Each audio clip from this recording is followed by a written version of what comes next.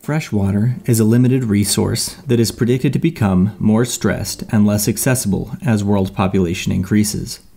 Farmland irrigation is a major consumer of precious fresh water. Broadcast irrigation is a widely used method to water crops in the United States. One issue that comes from broadcast irrigation is that it can create runoff that can carry pesticides, fertilizers, and other chemicals into natural waterways or into drinking water.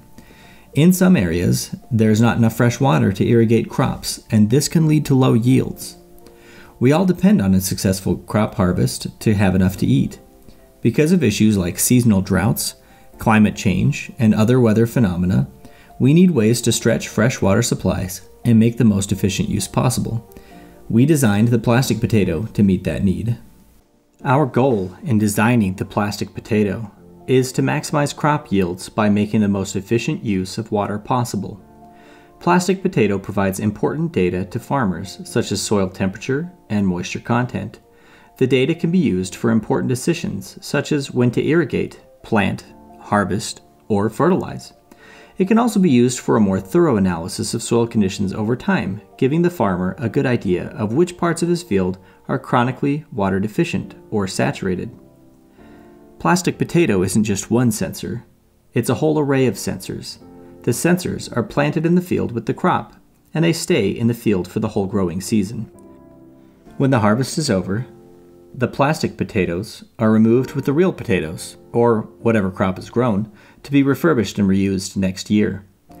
Our sensor node is powered by the Atmega 328P processor, a great microcontroller that can be configured to be very low power.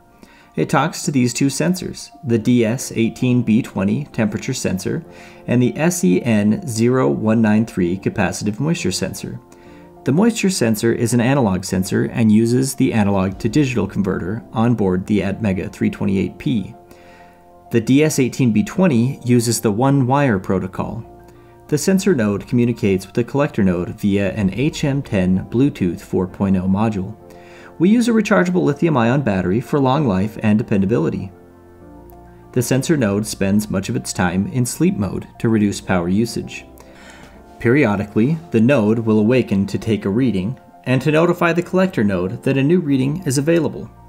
The collector node then collects the reading and stores it locally. The collector node is a Raspberry Pi Model 4 with embedded Bluetooth connectivity. It connects to the internet and sends the data to a storage database hosted on Amazon RDS.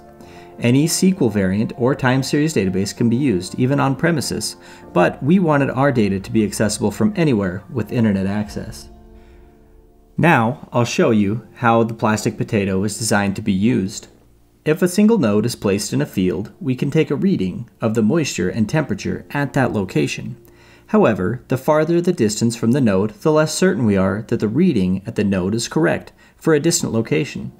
If we add a whole array of nodes, we can interpolate values so that we can give a more accurate estimation of the moisture and temperature between the nodes. This data can then be used during the next watering cycle to water the exact amount needed at a given location in the field, leading to better usage of water and elimination of runoff. Here we see the functioning plastic potato node. This one is node number 4. It's connected to a DS18B20 temperature sensor and the capacitive soil moisture sensor.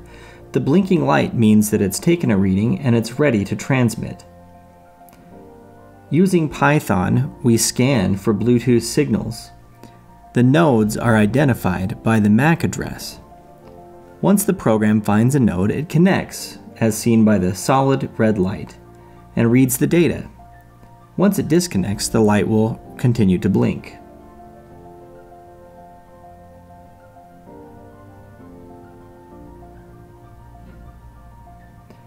You can see here that there's now data in a file on this machine. Now we can push the data in this file to the database using the other program that we wrote. This will connect to our Amazon RDS database and input a new table row. Here you can see the Grafana dashboard showing the new entries for plastic potato node number 4.